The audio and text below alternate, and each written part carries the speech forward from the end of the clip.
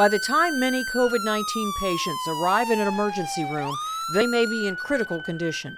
The usage of mechanical ventilators has increased exponentially in a very short period of time. And therefore, the people that must use ventilators and understand how they operate have to come up to speed very quickly. There are 38 different manufacturers and 400 and some models. They each have proprietary settings. Albert says, think of the ventilator like a car. D means drive in every make or model, but other operations vary widely. Albert says 3 years ago, his bioengineering students began working on a cell phone app to help providers understand how to use different types of ventilators. The project was shelved because there was no pressing need until now. Updated it, revived it, and turned it really from a student project into a full-fledged development project. And that took about a week for us to turn that around.